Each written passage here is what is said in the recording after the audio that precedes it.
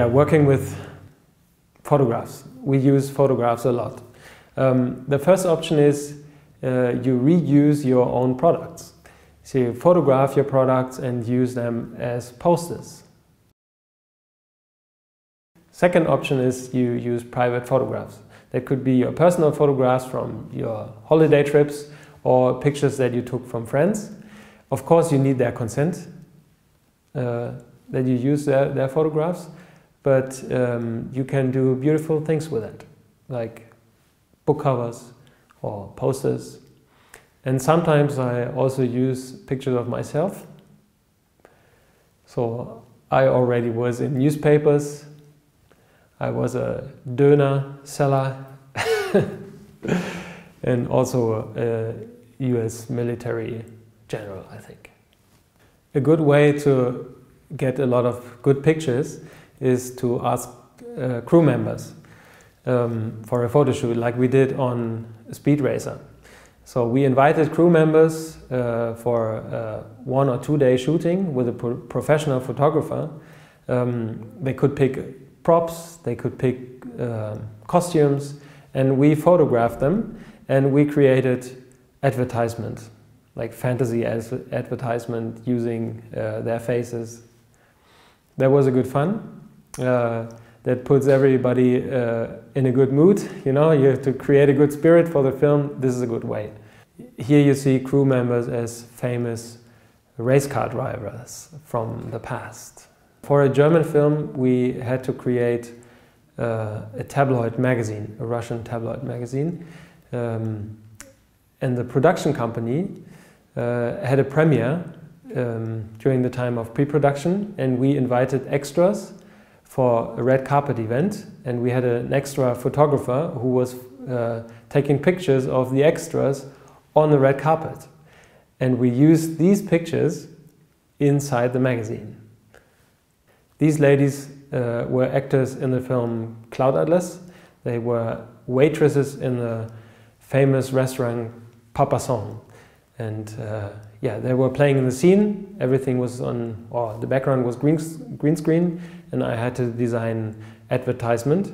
The idea was to use their images for advertisement for the background. These are examples of hero props. So we needed to take pictures of the actors. Like this one that was made for Passion by Brian De Palma. And this lady had a part in the film V for Vendetta, Valerie Page. This is an example of a German actor for a German film, German comedy. So highly professionally photographed with our own product. And this book cover was created for the ghostwriter. And it was also a poster, and a poster reused on the movie poster. And this is a little side story from the film The Ghostwriter. One of the main props, very important for the story, was this photograph. A photograph taken in the 1970s where the audience has to recognize that the two main characters know each other from the past. And creating this photograph was a huge task. So we started with photographing a couple of extras that didn't look really British. So the environment had to be Cambridge or Oxford in the 1970s or so. And I had to use private photographs of Pierce Brosnan and Tom Wilkinson.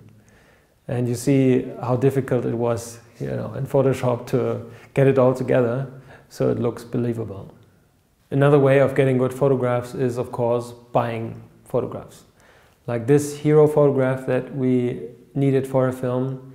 It's owned by Corbis, or now by Getty Images. And these images you can buy. But there's also other websites where you can buy stock photographs like ThinkStock or Fotolia. And this is actually a pretty good way. They have offers where you can download 25 photographs per day. Like these photographs that I used for background posters. And just by adding a logo, or a bit of text.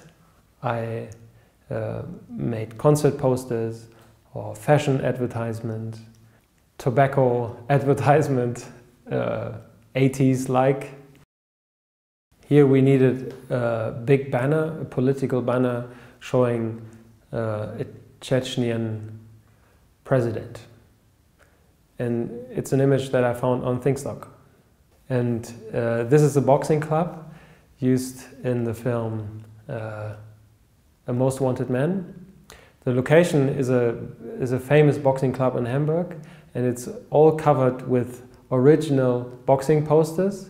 The smell is fantastic in that room, but we were not allowed to show any of the posters because they were showing real boxes and real events.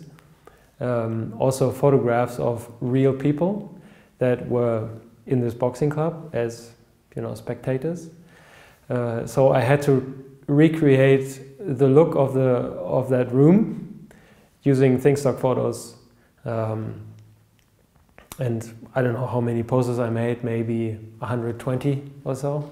A lot. On the film The Monuments Man, we had to recreate a lot of artworks. Famous artworks like Rembrandt's or Da Vinci's, and many images I found on the website of a company called Bridgman. They had the Rembrandts and the Da Vinci's we were looking for. Small size, sometimes, like in this image, or big size, like the Last Supper, that we had to create in full size, original size on a big wall. And was actually printed on a poster, like a poster, and put up as a wallpaper onto the wall. And we had painters that were painting over it, and the look at the end was just perfect. The main artwork in the film is the Ghent altarpiece. It's very famous in the art world.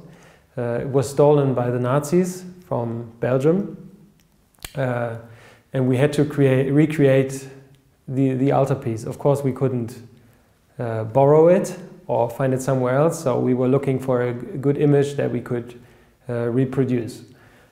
We got an offer of the Ghent church for a price that was way too high, but we were able to find another company that was also selling the same image, low res, but with a lot of Photoshop, and with the skills of our painters, we were able to recreate the altarpiece.